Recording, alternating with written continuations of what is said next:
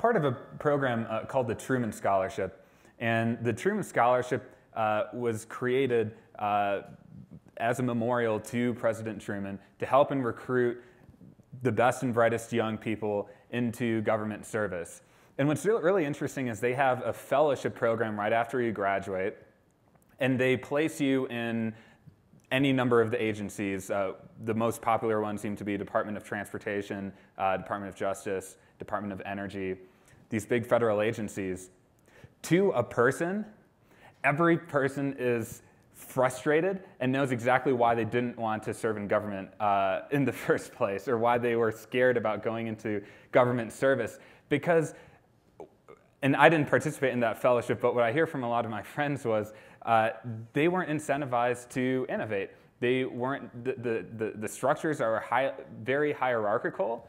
And so again, I think if you want to be involved in the federal government or government at any level, you have to feel like the work you're producing is producing results, and that it's meaningful to the people around you. And unfortunately, I think we need a dramatic, radical change in the HR system, specifically in the federal government, so that we are really recruiting and incentivizing more talented young people to come in. And I use the Truman example because if these Truman Fellows are dissatisfied with their government service, that's a problem. I mean, they're the ones who are committing their lives to public service, and they're dissatisfied with the federal government. So that's something that needs to change. Could I build on that for a second? So as a corporate guy, right, like we're a Fortune 50 company, we know how to run our business, we're highly efficient and effective. And when you look at the US government, the federal government, it is the worst managed organization I've ever seen. Everywhere you go, I've been in meetings, I've been with secretaries. They don't have any objectives, goals. It's ridiculous. And you could take Jennifer's idea and you could ask business people to come help you figure out how to be effective. It doesn't even have to be efficient, okay? If it was just effective. And what they do— You're not raising that bar too high. Yeah, right. Well, I think sometimes government shouldn't be that efficient. Like, I think government should just, it does not need to run on a kind of margin that a business runs on. But if you go to Jennifer's thing, and you look at what the US government does, they ask executives to come in, be on some panel, and talk about policy. They never ask a series of senior executives, come in, the Department of Defense procurement system is broken, help us rip this thing apart and start over. I can tell you, like in my space, in the flood insurance program, we all know the flood insurance program's broke. It spends billions of dollars of our money a year. People's houses get washed away. They build them right up in the same place, and they knock away 2 years later, and they rebuild them. And like, we could fix that, okay? We could help them fix it. It would take 10 years of hard work on their part, but they really have no interest because the politicians are like, that's not my gig. Like, I'm on policy, and I get voted on, and so it's just— I think if you could take Jennifer's concept and expand it to effectiveness, we could make a huge difference. I mean, this is a $2 trillion enterprise. $2 trillion a year they spend of your money, and it's not done well.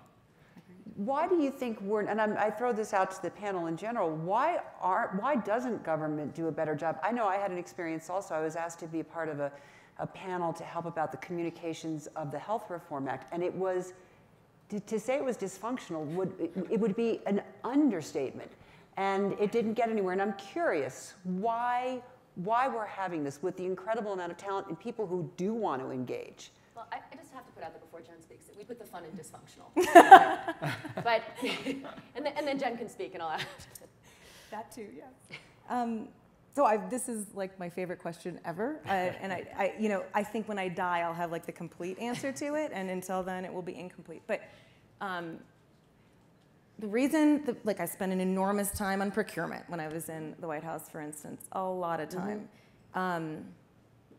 There's two things. We look for compliance with processes instead of outcomes. Actually, it's the same thing. And when your system is driven towards compliance, that's what you're going to get.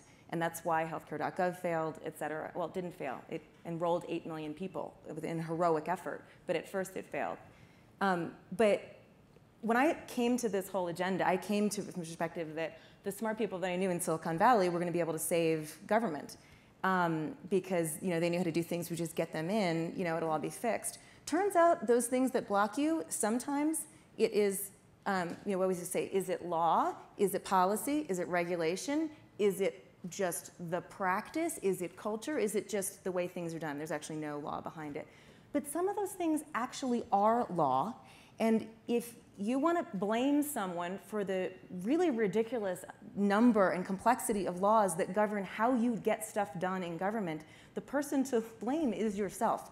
We created that. We elected the people that did that. We said, we don't trust you, government, to do the right thing, so we're going to build in all of these different ways that we're going to check and balance on you. The procurement system is absolutely an outcome of lack of trust between government and citizens. We're not going to fix that until we fix this fundamental thing where we start working together again. But it is our fault.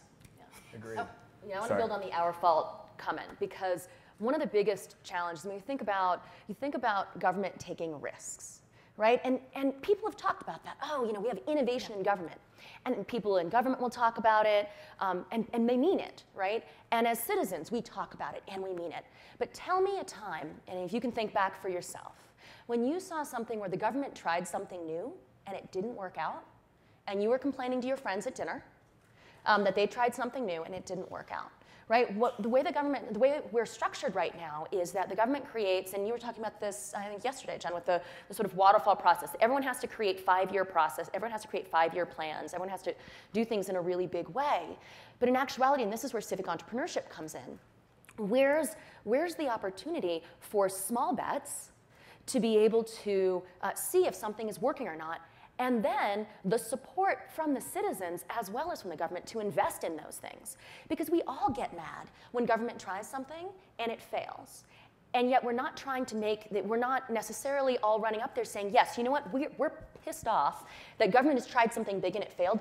Let's make sure you try something smaller next time and go a little out there and let's see if it works, and then let's invest in it. There's no huge lobby for that. And hopefully, candidly, I think one of the great things about the fellowship types of programs, about these programs that are involving people, is that you get enough people who have been engaged in government meaningfully for a year or for whatever it is, that they start saying, hey, we actually want to change this stuff on the ground. We don't want to just talk about it at coffee, at a coffee or at a cocktail party. We really want to get in there and make some of that change.